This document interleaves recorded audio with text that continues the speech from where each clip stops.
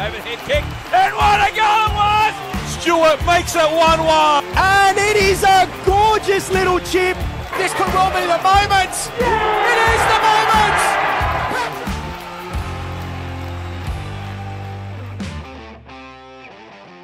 Hello and welcome to Kickoff, the official podcast of NPL New South Wales and Football New South Wales Leagues competitions.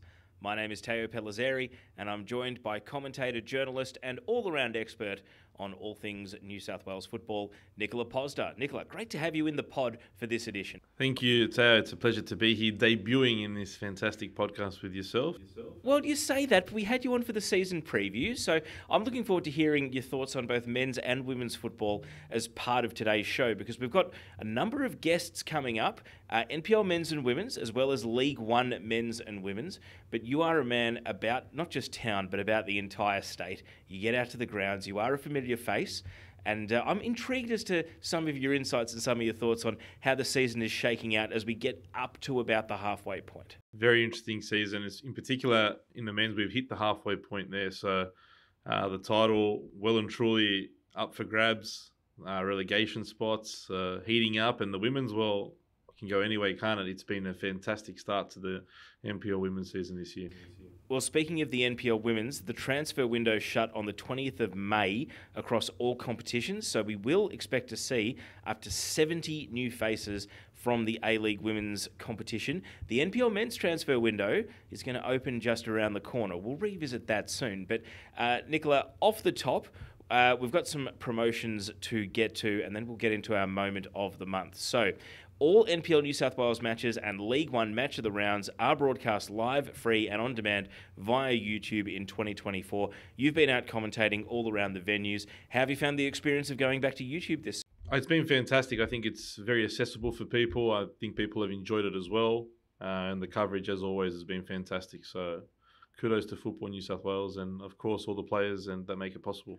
And as we record today's podcast, we are celebrating National Volunteer Week across the Football New South Wales community. A special shout out to all the volunteers at all levels of the game who play such a big part in ensuring clubs can operate effectively every week. And you are someone who's probably done the equivalent of full-time work at a club for not very much in return, sometimes zero, other than the satisfaction of a job well done. How important is it that we celebrate and acknowledge the volunteers? Absolutely. I think the football community is so tight-knit, and every single person that gives up their time and spends time trying to make the game better, make the game grow, the game wouldn't be able to run without volunteers. So they're incredibly important to football.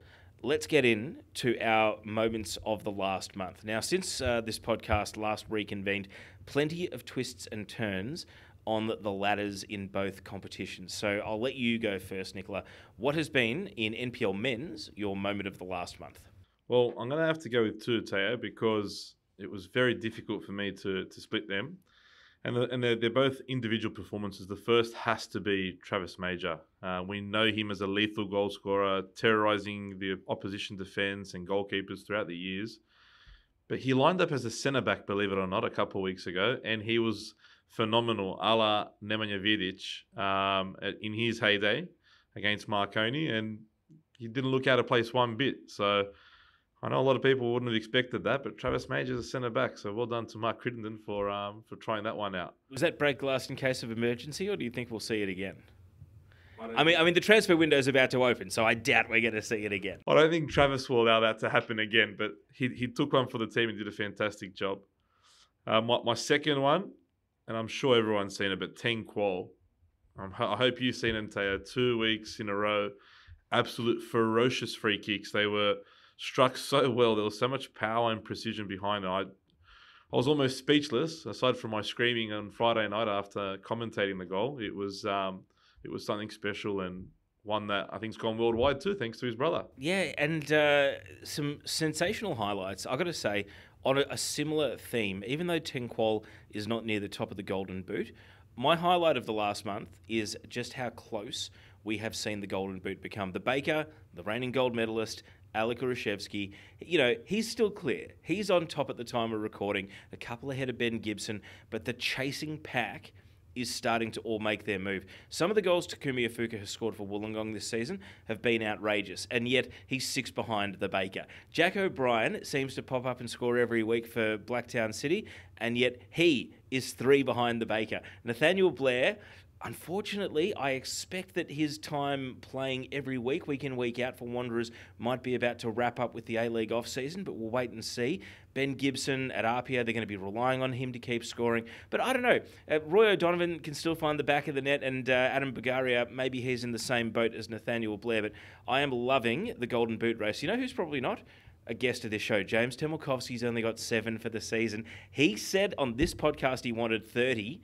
He's got to make his move. What have you made of the Golden Boot race and the twists and turns it's made? Well, I've watched JT a couple of occasions now commentating on Marconi's games this year, and I think he scored in almost every game except the last one I did because he got sent off there. So no goals for him there against Blacktown. But he has struggled with a bit of injury. He's suspended at the moment. So that's probably set him back from his target of 30. But in general, it's just incredible. We look at the experienced Roy O'Donovan still scoring goals. Could have had a couple on Friday night, but you have to be happy with the one. But it's been fantastic and so many goals.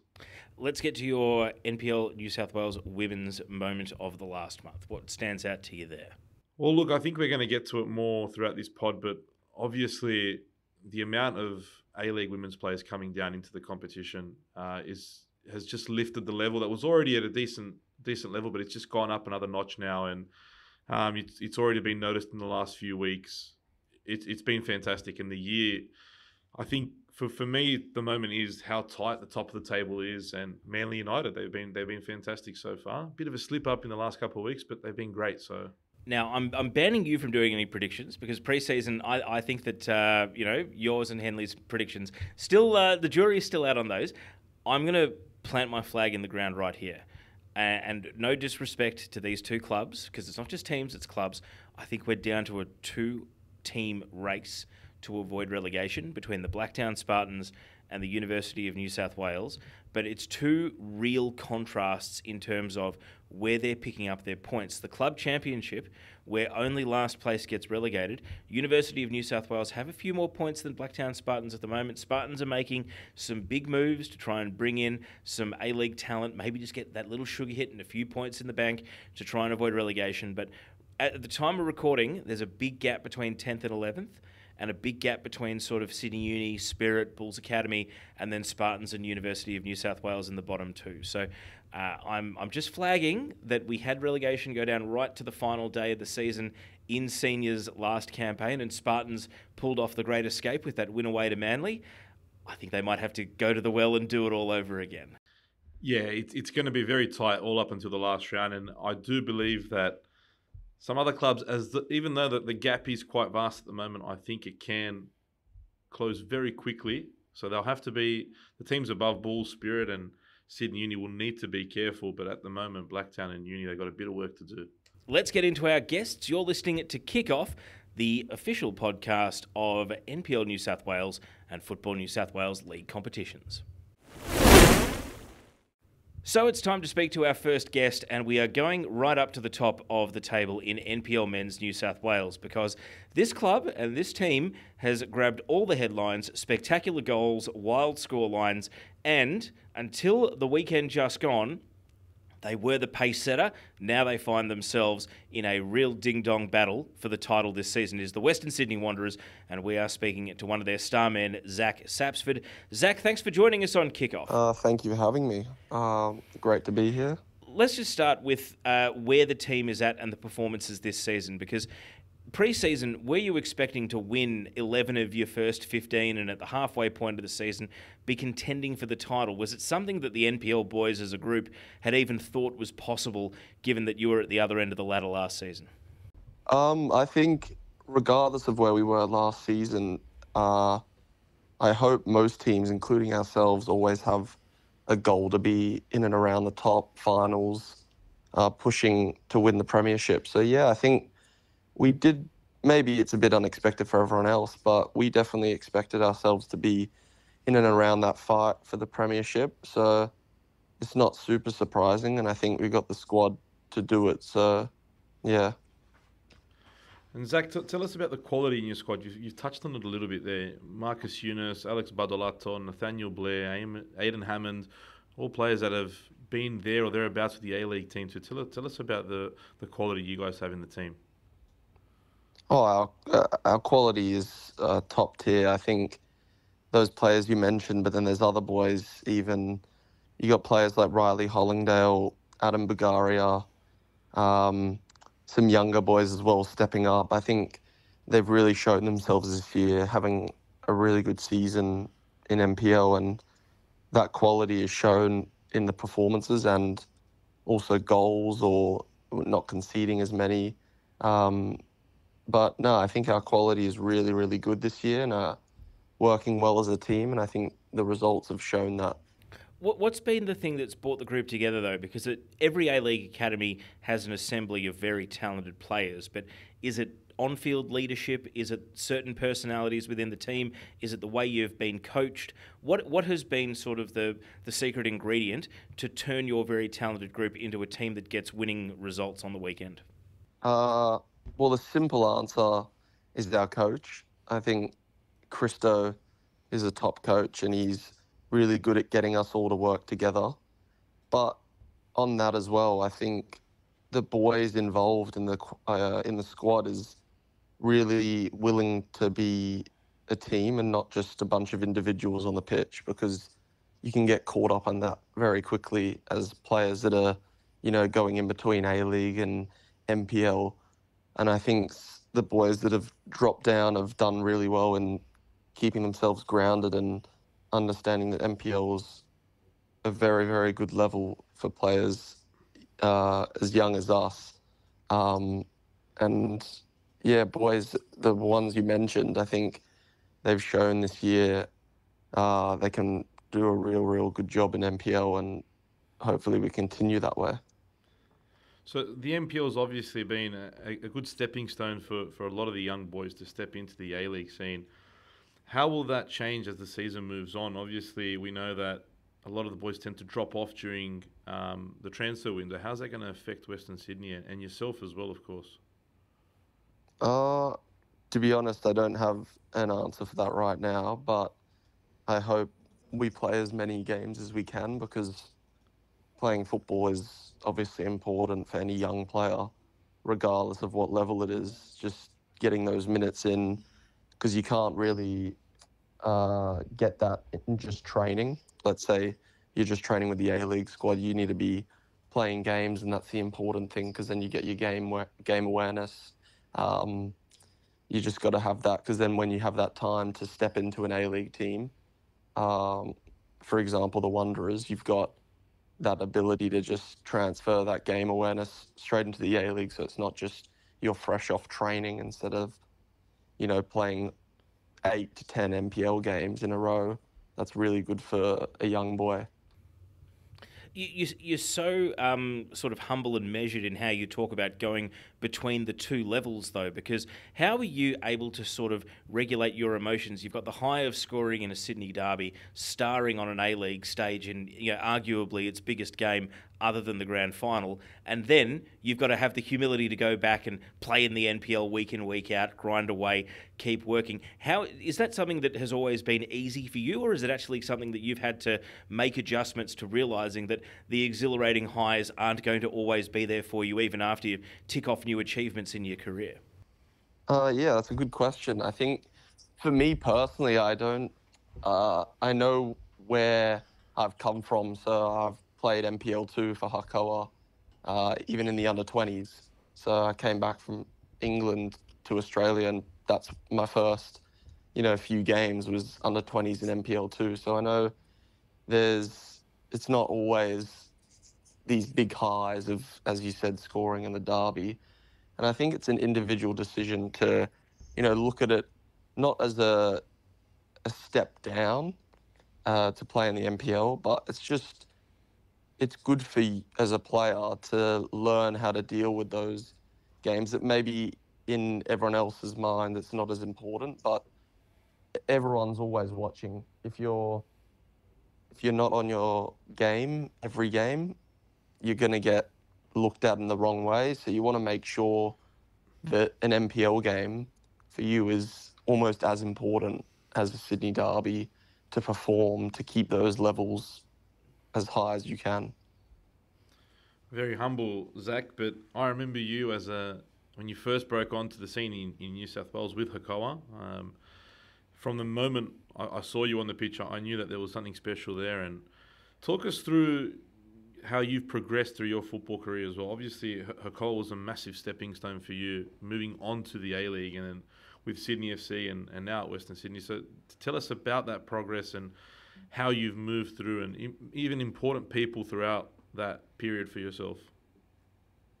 I think it was a great stepping stone, Hakoah, to start off with, and I think the coach there really put trust in me. Luca Hajina, he was really good to me, and I think as a really young kid, I thought to play in the first grade team at any level was important for me, and thankfully he gave me that opportunity, and obviously I did well enough to spark some interest from Sydney FC.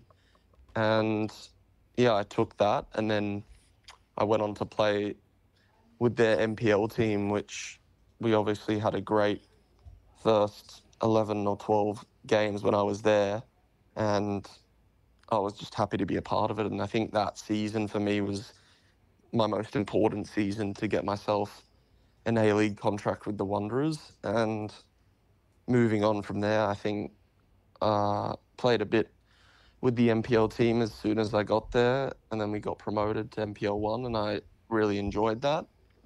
And then, having a few games that season in the A-League, playing a lot of NPL, really, you learn a lot from those experiences.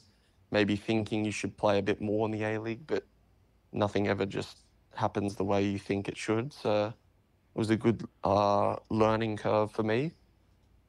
Even just having a whole season of training in an A-League setup was very important for me to learn how everything works, how coaches deal with certain situations, how you need to deal with a certain situation, whether that's, you're in the squad one week and then next week you're not in the squad and you got to go down and play NPL again. So I think that was a good year for me learning-wise. And then this season, I think it's been a better season, A-League and NPL combined. So I think we've done really well so far, but we can obviously get better.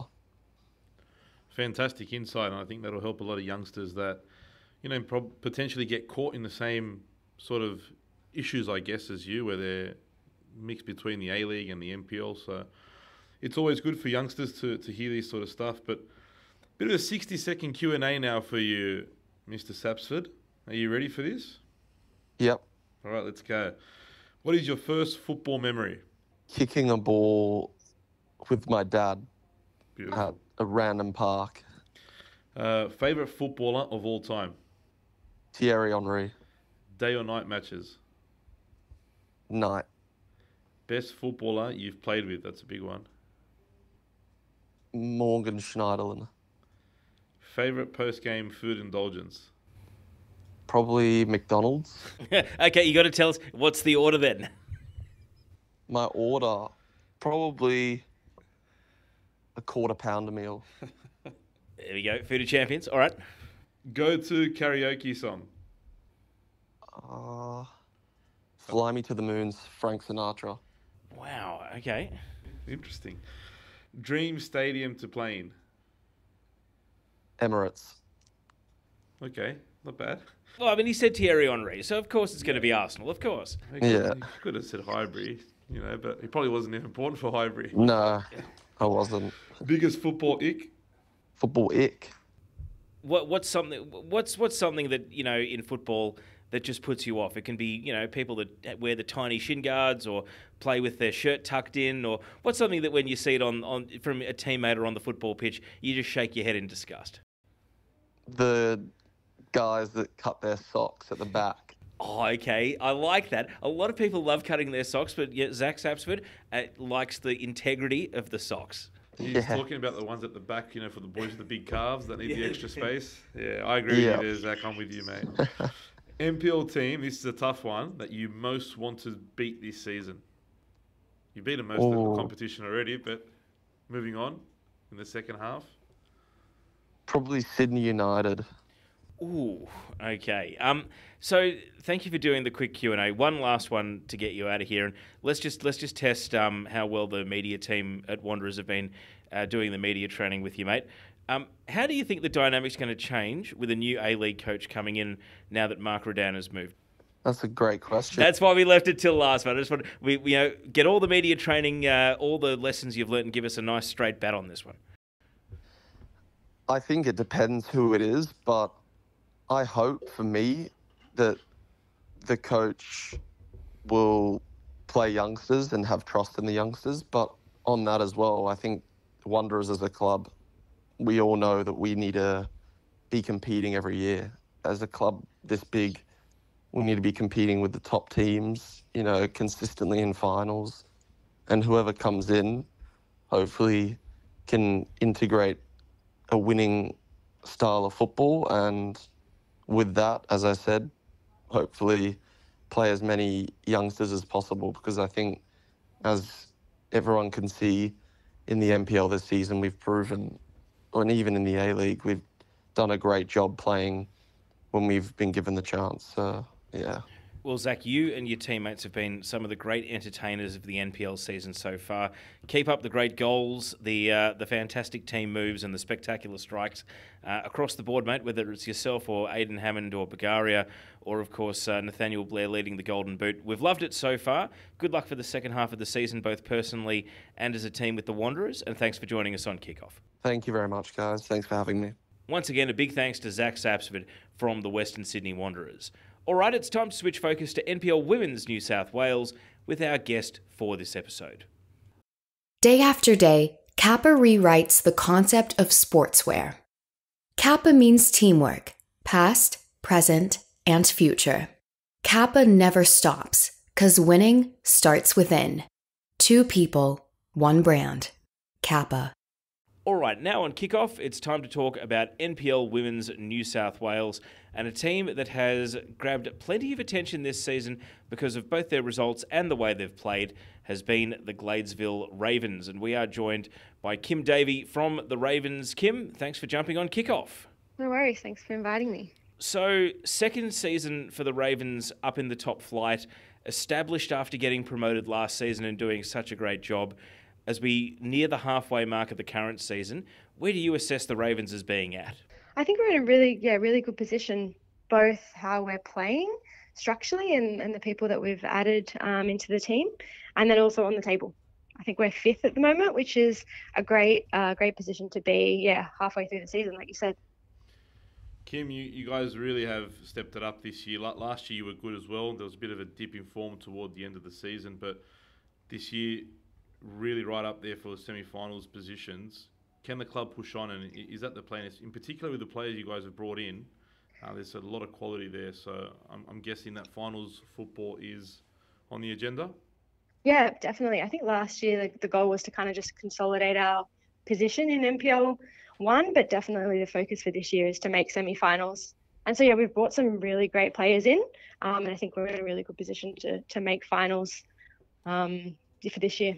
One thing that fascinates us about the NPL Women's, and just today as we're recording, Football New South Wales has published a list of more than 50 players that are returning from the A-League Women's to the NPL level. But I get the impression from Gladesville that you have built a team that is there to last for the entire season. You're not going to be borrowing or bringing in any players for short sugar hits. Was that something that the club consciously set out to do with your squad construction, or is it just the machinations of how player movement has come and gone this particular season?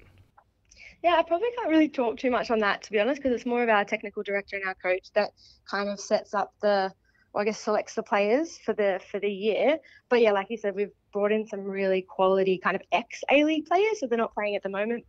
But they have played in the past, so they're kind of at that standard anyway. So I think we've got at least 5 people that have played A-League games before. Whether you bring new A-League players in or you get old A-League players, they're still kind of at that level, right? So, I think we might have one A-League player coming in that I heard just signed the other day. I'm not sure if I can mention who it is yet. Oh no, you definitely can. It's Deborah Ann Delaharp. So that's out there. Unless you've got you do have some more breaking news for us. I think there might be someone else, but I'll leave that one to the Gladesville Ravens marketing team to let everyone know. Now, with regards to some of those names you mentioned, though, and some of your teammates, one player who broke onto the scene sort of as a very young teenager and has really had to find her feet and re-find her love for the game is Lexi Moreno. And some of the goals she scored this season, long-range goals, free kicks, what has her season been like, and what's it been like being her teammate and watching her really re-find her best? Yeah, I mean, Lexi's always been like a quality player. I think we saw last year as well. I think she just needed probably some confidence, and she's definitely found that this year, and she's playing unbelievably. I think she told me yesterday she's got 14 with the weeks out of a possible 12, so I think that's pretty good. Not 50%, but it's up there. So yeah, it's great playing with Lexi. She's moves the ball well. I think she's a lot fitter than she has been in the past as well, which is excellent.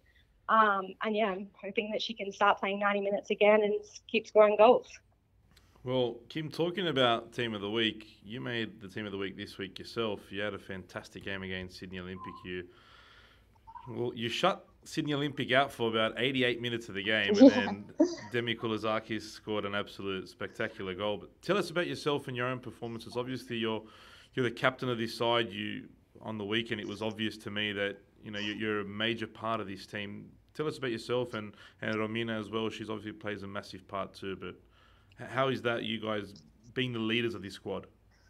Yeah, thanks for that. I think personally I'm a lot fitter than I was previous year. So we've got a new strength and conditioning coach and a new physio, and they did an awesome pre-season kind of schedule or workout. And then we've kind of just flowed that in, and as well with the new coach that we've got, he's amazing tactically. He sets us up every week. He gives us the confidence to play football. I think that we haven't had that in the past. So, I think on the back of that, I've been stepping up. And did you say Romina as well? Yeah, I feel like Romina's really been a linchpin in that squad, and you can see her leadership qualities like yourself as well. Yeah, I think she's been amazing as well. She's a very technical goalkeeper, and she's got a lot of experience, and I think every year feels more and more confident to kind of pass that on to everyone in front of her, and then me as well. I think just with more games and quality players in front of me, I'm able to organise everyone, and we definitely defend from the front though. I think we've got a solid backline, but we defend from the front. Our strikers do an amazing job, and I think that's why we've been so competitive this yeyear.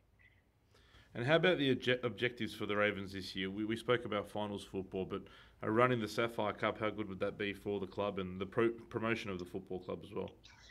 Yeah, definitely. Semi-finals is definitely our number one goal, and then number two would be making the final of the Sapphire Cup. I think we got to the semi-final last year and got beaten by the Northern Tigers, but yeah, the goal is to get to the final of Sapphire Cup this year.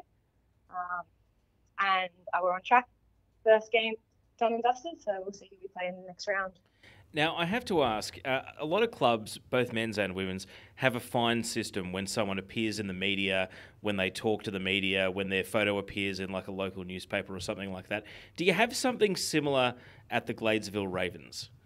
Do you know what? We don't. But now, because there's a reason I ask, and I think I know the reason you don't. It's because Dan Ullman, who is a brilliant photographer, is down there at the Ravens so often, I think you'd all be broke. I mean, I've seen more photos of the Gladesville Ravens this season than any other team. Who's like the worst offender for just posting photos on Instagram or making sure that everyone knows that they're an NPL footballer and make sure to get the badge in and that sort of thing? It definitely would be Romina Paragire. Not Charalumbus. Or maybe up there, but I reckon Ron likes photos more than anyone. So I think she's always on the phone to Dan, getting him to come down and take photos of our games. That's probably why he's there so often. If you tried to bring in a fine system, how quickly do you think you'd be overthrown? Oh, I don't know. I think people would get around it. It's definitely defended by multiple people, so it's just a bit of admin that I'm not really a fan of. So I can get someone else to do it, maybe we can set it up. You've been warned, Gladesville players, potentially. Nicola's going to fly in to our fastest minute, 60 seconds Q&A. First answer that comes to mind, please, Kim. Nicola? Is it one word or sentence? It's entirely up to you, just whatever comes to mind. Nicola, take it away. Sounds good. So, Kim, what is your first ever football memory? I don't know about my first, but the best one is scoring 8 goals in one game. That's not That a was bad pretty one. cool. Your favourite footballer of all time? Oh, I really like Steph Catley. I think she's awesome. I used to play wing back, and yeah, I just tried to do everything that she did. Day or night matches? I would say night. Best footballer that you've ever played with? Nat Tobin. Favourite post-game food indulgence? And I'm really interested in this because I know what mine is. Post-game, I love Chinese food. Go-to karaoke song? It's called Tusa. It's like a bit of Spanish and a bit of English by I think Carol G and Nicki Minaj. Very nice. Dream stadium to play in? I really like Combank. I love the light show.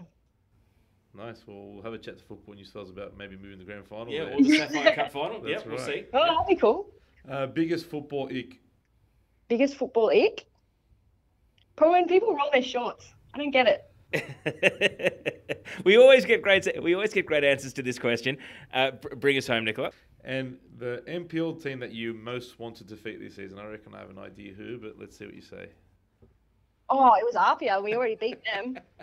I had a feeling that was going to be your answer. Maybe Northern Tigers, because they smashed us in the Sapphire Cup, and that still burns. Well, Kim, we appreciate the insights into how things are going at the Gladesville Ravens. Obviously, you yourself are taking a big role in driving this team up the table, and we wish you all the best in that pursuit of a final spot and also the Sapphire Cup in the second half of the season. Thanks for having a word to us on kickoff. No worries. Thanks for the invite. See you later.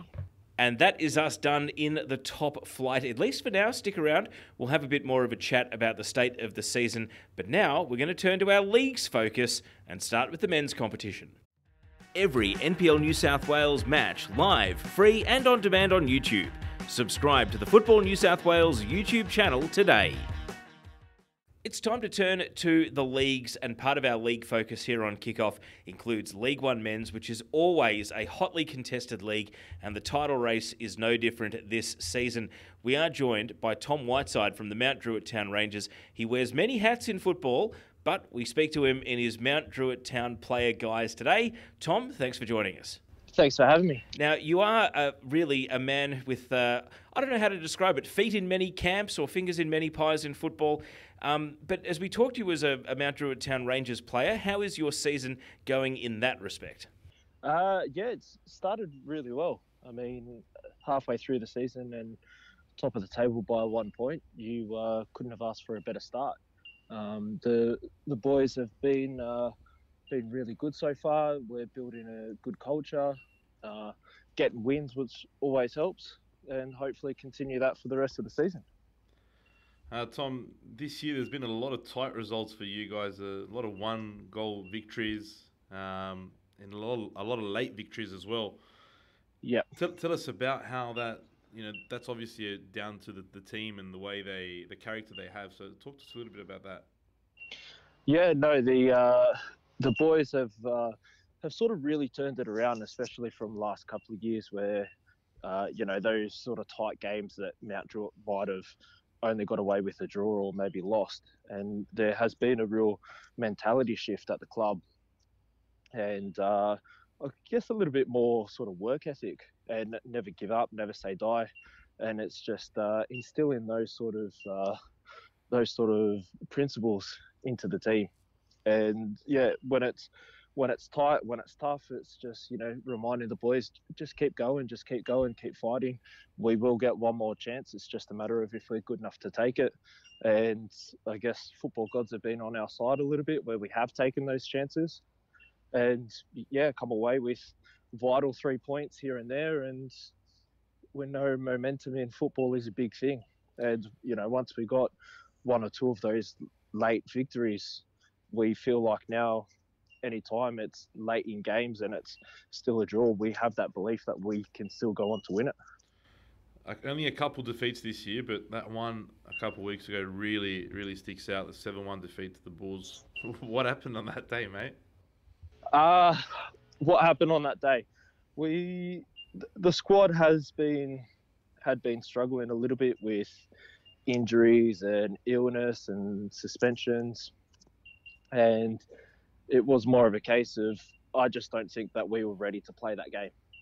I know it was a top of the table clash and a huge game in terms of how the season could pan out, but I think mentally we were going into the game with a wrong mindset, and it showed in the result. It's fascinating to hear you speak about sort of the mindset and the culture within the group, because Mount Druitt Town in the top flight had been battling against the drop, a lucky escape one year or a tight escape one year, and then going down in the playoff at the end of last season. I mean, did you walk into an environment that felt ready for a reset, or had it already started taking place when you arrived? It was a bit of both. I think the board had definitely recognised that there needed to be a shift, and there needed to be, I guess, certain people moved on and different people brought in. And speaking with Andy, the coach, in the off season, he was big on trying to rebuild the culture, and I guess that's sort of why he wanted to bring me in as well, to try and help steer that ship. And speaking to him, we both had very similar principles in how we wanted to move the club from, they did have a bit of a reputation of, Mount Druitt always at the bottom of the table, always struggling for, for survival and whatnot. And to try and turn that has been, it's super proud of the boys and the club of how we have turned that around, and how we now have this winning mentality and never say die attitude, where again last year that those results wouldn't have happened, but this year it is starting to happen. So yeah, no, it is a massive credit to the club and to Andy and the boys for turning it around. Given your own coaching credentials, what's the difference between a captain's armband and your coaching hat, or is it one and the same, and you do see yourself as something of an on-field coach? I do see myself as more of an on-field coach. I'm sure that you've heard me play, where I am non-stop talking and trying to organise, and I guess it sort of just feeds into coaching at the same time. So yeah, I know I do have the coach's hat and then the captain's hat, but there isn't a lot of difference between it. It's still trying to get everyone swimming in the right direction, trying to get everyone. Yep. Given you are still only in your 20s, I mean, are you the sort of player that can see yourself playing well into your 30s, or have you set yourself a limit, or has your body sent you any messages on how many years as a player you will stay a player before you turn your focus to coaching, or is it just something that you'll play as long as the body lets you? The body is definitely having a few chats with the mind at the moment about playing, definitely. But look, it is something that I am thinking about. I'm not sure when that time will come. Only time will tell. All I know is that you're a long time retired from playing, so I will try and play as long as I can. But it also, is sort of dependent on, I guess, coaching opportunities, if there are opportunities popping up, and when that time to retire from playing and move to coaching is. Time will tell. We will see. Tom, last year you spent the season at Bonnyrigg after a whole heap of years at Sydney Olympics, some successful years at Olympic as well. Yep. Last year at Bonnyrigg, you guys needed one win in your last 4 games, and you sort of bottled it in the end there. Yep. Talk to us about that, how disappointing that was. It was obviously disappointing, very disappointing, and it's disappointing for a club like Bonnyrigg, where they are such a big club and got a huge community behind them. What went wrong, I'm not sure. I'm still asking questions about that to this day. to myself and trying to reflect on going, what could I have done more? What should I have done more? But look, I don't have an answer as to what exactly went wrong. At the end of the day, we just weren't good enough in those last 4 games to get a win. And yeah, now we're all hurting from it. You've touched on, well, Nicola touched on your time at Sydney Olympic, and obviously through Sydney FC, you've got your connection to Ante Juric. But something that I think flies under the radar quite a bit is just how much Ante had achieved in men's football, winning the NPL with Sydney Olympic, and his coaching there. And do you feel as though, as someone with a foot in both camps, you know, aspiring to coach in the men's game, already coaching in the elite side of the women's game, that it is something of a rarity that you're kind of pursuing both streams concurrently? Yes and no, because at the end of the day, football is football, whether it's men's, women's, kids, and someone like Ante Juric, who is just a natural born winner. You look at his playing career, he won through there. And then obviously transitioning to coaching, was quite successful with Olympic, has been very successful with Sydney FC. And, you know, to be under his sort of guidance as not only as a player, but as an assistant coach as well, you know, it's one of the best environments for me to learn from. And seeing, you know, how he gets winning cultures instilled in teams and that sort of stuff. So yeah, just trying to learn as much from him. And yeah, I think he does go under the radar a little bit.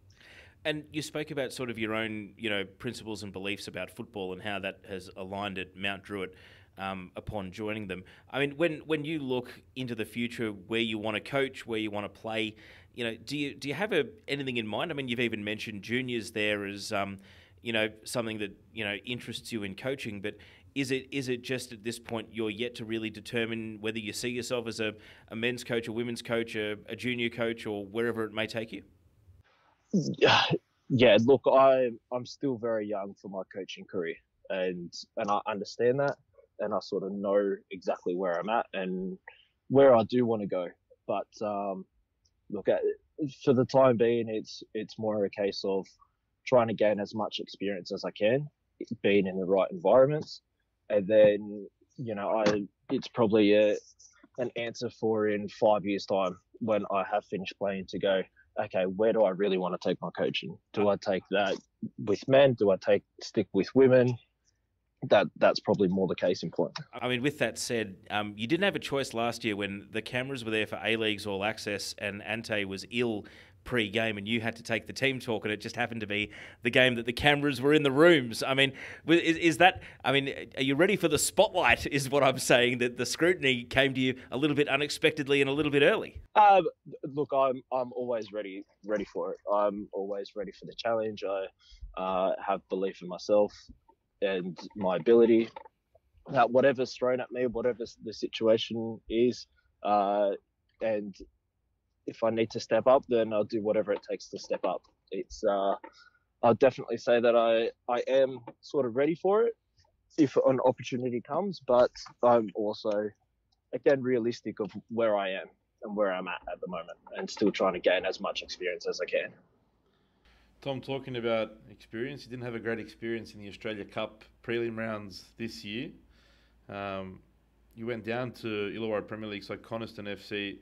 First off, talk to us about that game, and then also give us a bit of an insight what this cup does and how it helps all the players throughout the cup. We've seen some fantastic stories. I mean, Inter Lions went so far last year. It was a great story for Football League One. And how important is the cup for your team, your teammates, the young boys coming through, and so on? Yeah, no, the Australia Cup is fantastic for all football fans. It's you know, where players that don't normally get seen, they then have an opportunity to be seen, and, you know, express themselves and show Australia what they can do. And it's also good for the smaller clubs, you know, especially even Coniston, who we got knocked out at. You know, they're playing against the an NPL 2 team, but they really lifted for that. And I've seen even games in the last few weeks where, you know, I saw the result of into Lions, and they played a Illawarra Premier League team. I think it was Coniston as well. And, the crowd that I saw there was fantastic, and at the game and the results. You don't get that in normal competitions.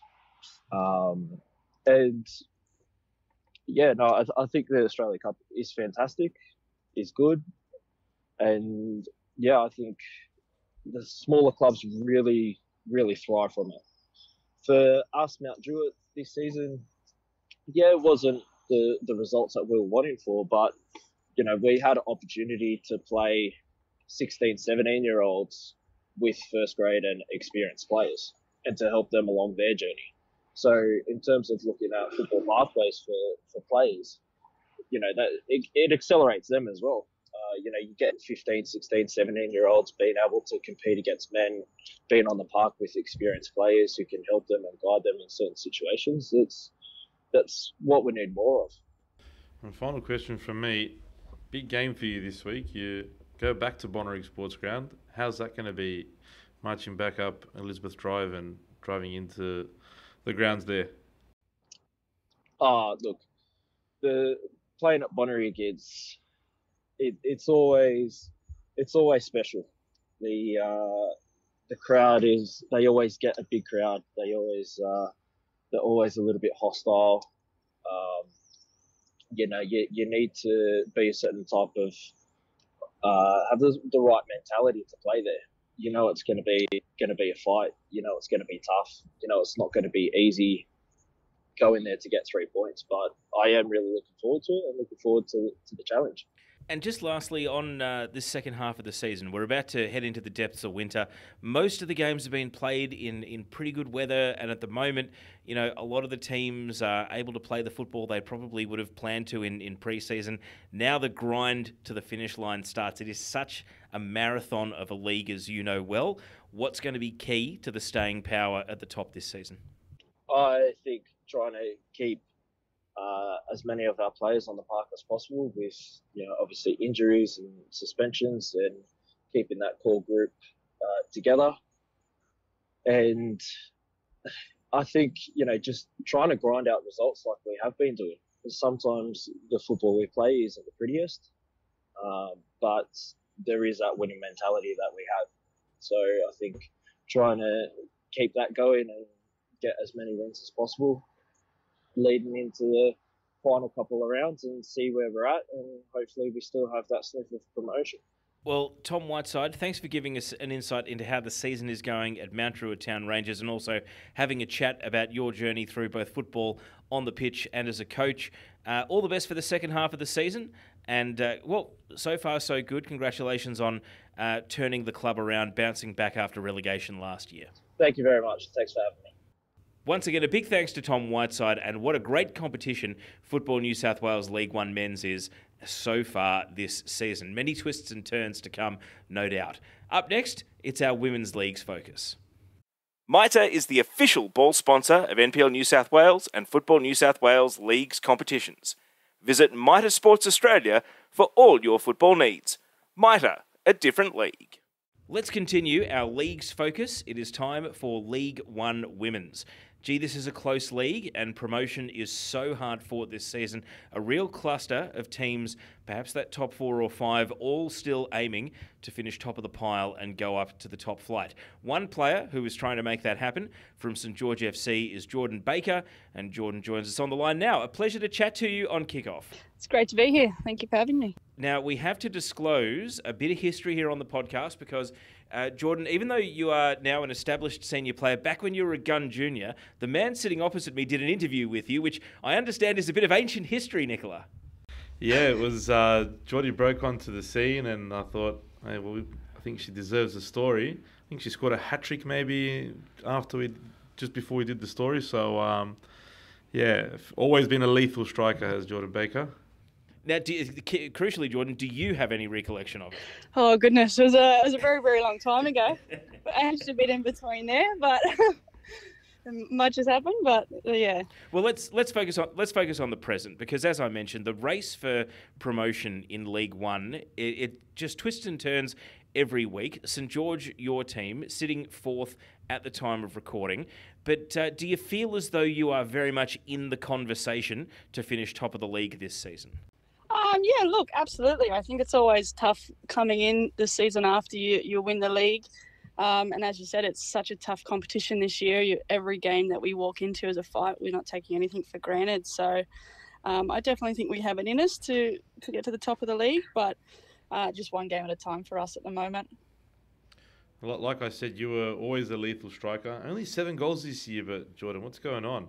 We expect you to hit the net a bit more than that. Oh, it's a bit of a slow start this year, but I'm getting older. It's a bit harder to move around the pitch, but there's still plenty of games left, so don't count me out yet. How do you assess the standard? Because this league, when Lena Karmas, a Matilda who's just come off scoring the winning goal in the NPL 1 Grand Final, comes down to Mount Druitt, and players are going from the A-League Women's straight to teams in the second tier. We saw it with Princess Sabini last season. It feels as though there's a lot of ambition and a lot of competition in this second tier. We've seen how well teams that get promoted do in the top tier once they go up. Have you noticed significantly what the level is like week in, week out? Oh, absolutely. I came into this league probably at least 5 or 6 years ago, and the step up each year has just been incredible. And even from last year to this year with players coming in, it's just, you can see that players don't mind coming into PL2s just because it's just as competitive. And, every club's fighting to go up into that top league, and, they're drawing in those players to help them to get there. Tell us about the Sutherland strikers. They've picked up Tori Tumeth, and she'll be defending you at some point this season. How's that been as well for the league? Yeah, look, it's great. I think the strikers have signed about 3 or 4 W League girls, which is incredible, and I think it'll be really great for that team and the young girls in that team. I'm looking forward to coming up to and versing her towards the end of the year. I think it'll be a great challenge, and it just makes every team that versus teams like that better and learn from those games. So I think it really helps everyone out in the league. Tell us a bit about your team and your teammates, because from commentating games last season, I see Angelina Manos, Taylor Svetkovsky. These were players that were playing, particularly before the A-League women's players came back in the first half of NPL 1 last season. So there's a few new faces in there, but who's sort of, the players that are keeping your side ticking over week in, week out as you maintain this title challenge? Yeah, look, I think we have quite a strong squad this year. Taylor's quite a new addition, so just in the last couple of weeks, she's been brilliant in our last few games. In the Sapphire Cup, she scored her first goal. Angelina, as you said, has been really strong all across the field wherever we put her. We have quite a strong spine with Nicole Bez at the centre. So I think our team's quite, how do I put it?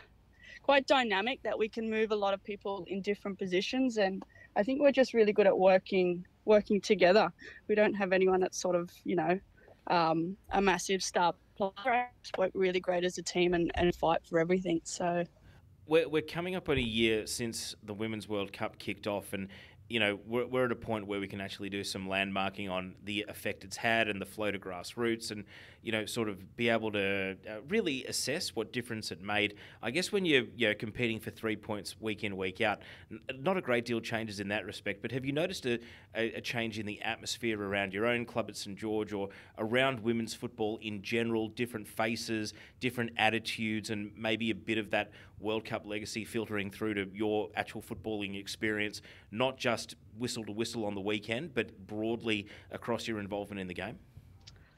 Yeah, definitely. I think as you said, game to game, it doesn't change a hell of a lot for us, especially as senior players. We've always fought for that and to make the league better. But definitely for our juniors, you can see the hype, and even like the supporters, you can see the hype around the game. I'm a school teacher, and you can even see it at school with some of the boys and all of the kids actually getting into women's sport. Last year, I could have asked, a few of the boys, who was a Matildas player, and half of them could probably only tell me Sam Kerr. Now you can actually talk to them about a women's game or the women's league in England, and they can actually have a conversation and tell you a bit about it, which is just that's how much you can see the game's already grown just from that World Cup. So it's been incredible just for everyone, really. And bringing it a little bit back closer to home, obviously the Sapphire Cup, how important has that been for women's football in New South Wales? And obviously talk to us a little bit about your run so far this year in the Sapphire Cup. Yeah, I think it's been a great addition. It's really good for teams like us to be able to have that opportunity to verse on some leagues like our club teams, and then that opportunity to verse the PL1 teams with, Manly and all those top tier teams. So for this year, I think we're not putting a hell of a lot of expectation on it. We're just trying to see how we go, and we're really enjoying it so far. Our battle with Institute midweek, that was a really, really good test for us, and it showed us that we're really capable of great things, and we can play amazing football and beat some of the best teams. So yeah, it just helps us get better and better. And historically, I know you're involved, at St George now, and you've been part of the Sutherland region in the past. But how does it make you feel seeing Sydney FC win the A-League Women's with so many players coming from Wollongong and the South Coast? It feels as though football in that region is just absolutely in a sweet spot. And the years that you were in the A-League Women's, you had, Caitlin Cooper and Michelle Heyman and players that had always come from that region. But it seems as though there's a real rejuvenation, and it remains one of the real nurseries of women's football in particular. Yeah, so when I played W League, I obviously came from Stingrays. I'm a Shire junior, but played down there for many years with Caitlin Cooper and Erica Holloway, who else, Chloe, Danica, all of those girls. So it was really strong back then.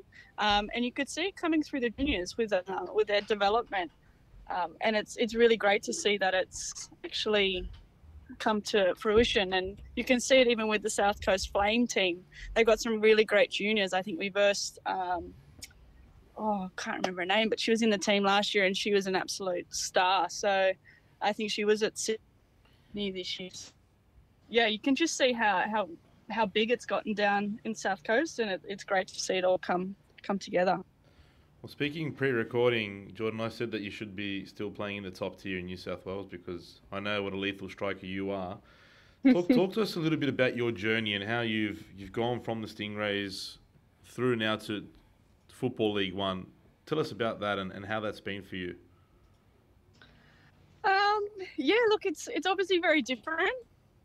The last few years, it is a different, but it's, as you said, it's getting closer and closer each year with how good the PL1 and PL2 comps are.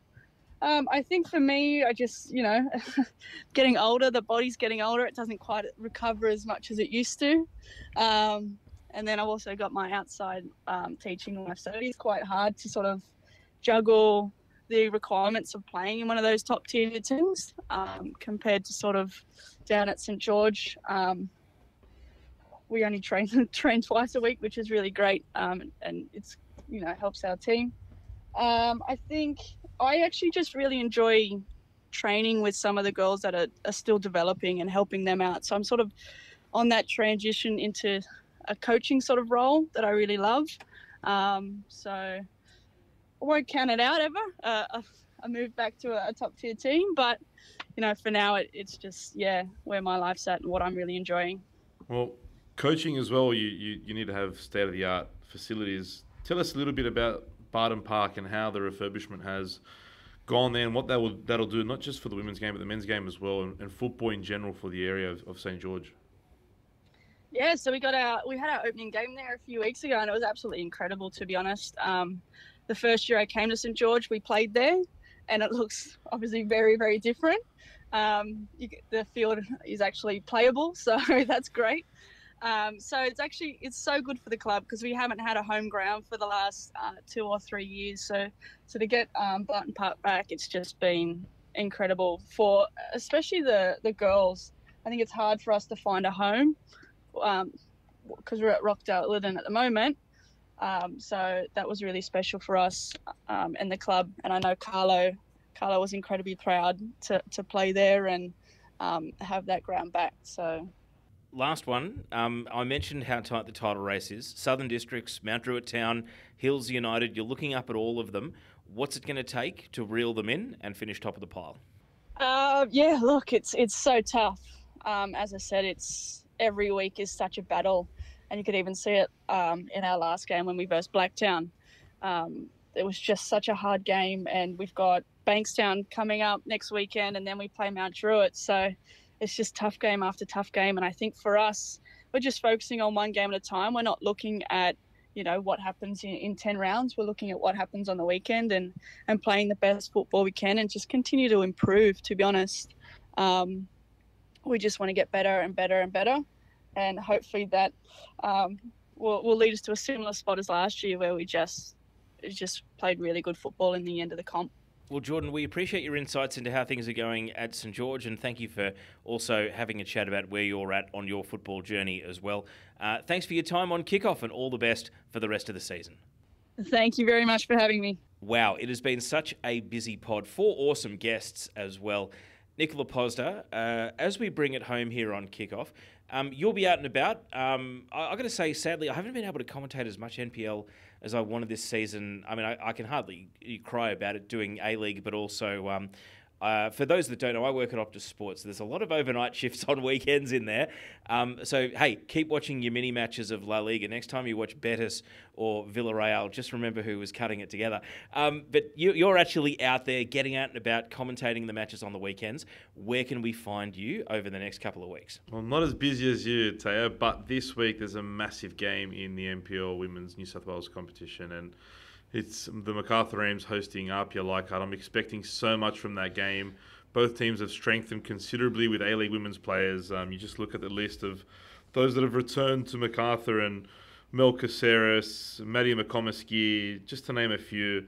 And then Apia's obviously brought back Sophie Hoban, Tash Pryor, Chiara Di Domizio. And to be honest, Paige Hayward's been a phenomenal signing the last couple of weeks for them too. So I'm expecting a fabulous game there. Make sure you tune in to listen to my beautiful vocals and enjoy some fantastic football. And the next time this podcast drops, make sure that you subscribe wherever you get your podcasts. What do you think some of the headlines in the top divisions of men's and women's football will be, maybe in 4 or 5 weeks' time, next time we drop another podcast? Who do you think will be speaking about either moving up or moving down the ladder? Look, I know I wasn't too complimentary about your preseason predictions, but look into that crystal ball. I'm going to give you a chance at redemption. What do you think we'll be talking about in about a month's time as we really hit the middle of winter in the NPL? Look, I think in the men's competition, it's so tight up the top. Only 4 points separate the top 5 teams. If I have to pick someone to get to that top place, I can see the Western Sydney Wanderers perhaps dropping out of the 5. And I think Apia has a little bit too much depth to the rest of the competition around them, and I can definitely see them finishing first at the end of 30 rounds.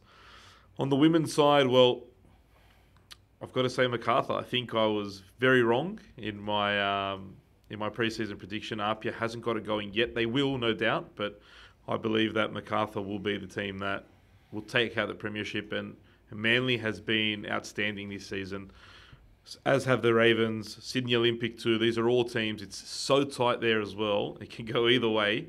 But I think Macarthur will take the premiership in the NPL women's competition.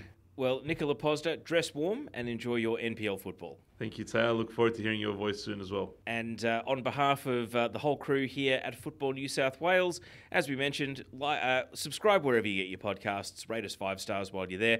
We will rejoin you very shortly as the season continues on Kickoff, the official podcast of NPL New South Wales and Football New South Wales Leagues competitions. Goodbye for now. The overhead kick, and what a goal it was! Stewart makes it 1-1. And it is a gorgeous little chip.